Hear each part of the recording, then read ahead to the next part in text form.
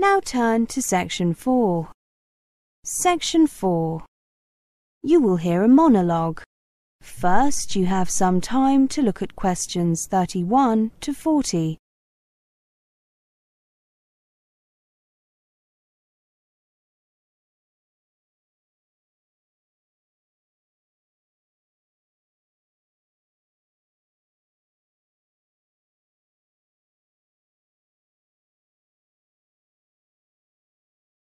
Now listen carefully and answer questions 31 to 40. Have you ever wondered where your recyclables end up after they get picked up from the curb?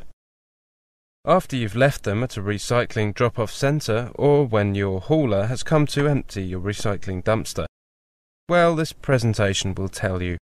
The story begins when a resident places their materials out for recycling in a special bin, brings their recyclables to one of the recycling drop-off centres, or when a business puts their used materials in their recycling dumpster. It is very important that residents and employees properly prepare their recyclables for collection. Improper preparation of materials, for example not removing container lids or including the wrong type of material, causes contamination.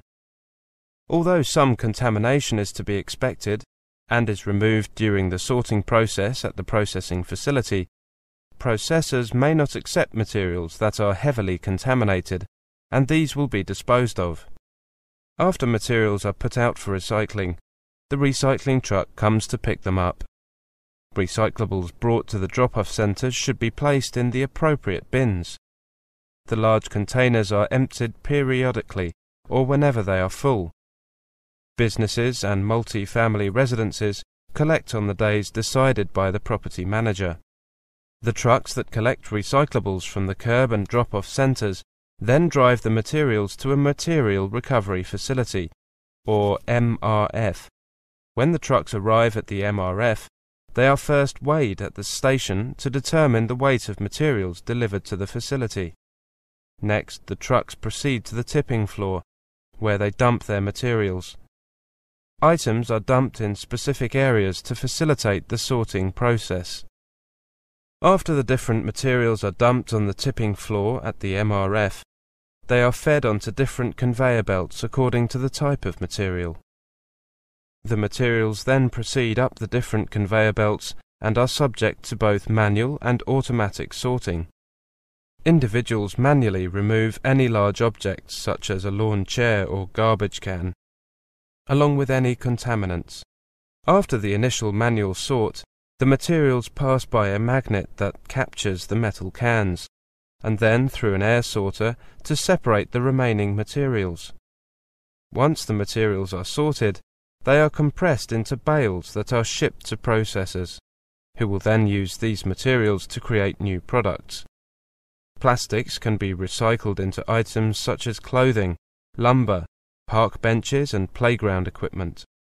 Metal and glass containers are often recycled into new containers, and paper is recycled into new paper products, such as copy paper, toilet paper, napkins and newspaper.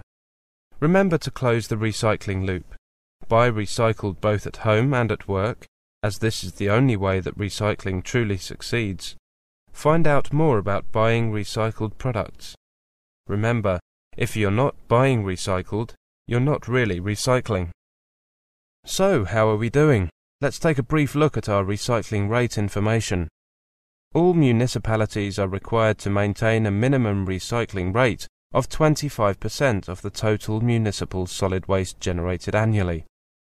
We are required to annually report on recycling activities and file a report with the Department of Environmental Quality, or DEQ.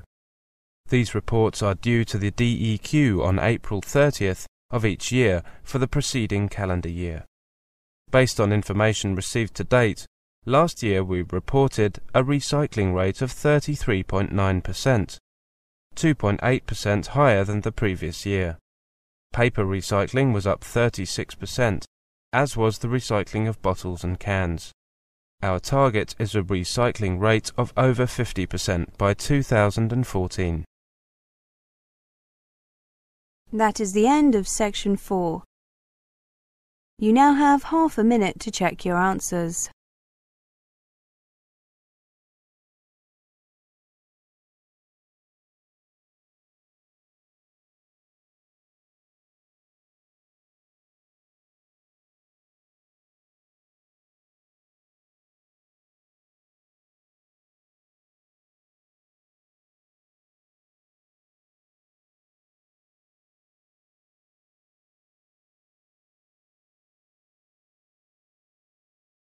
That is the end of the listening test, the IELTS test.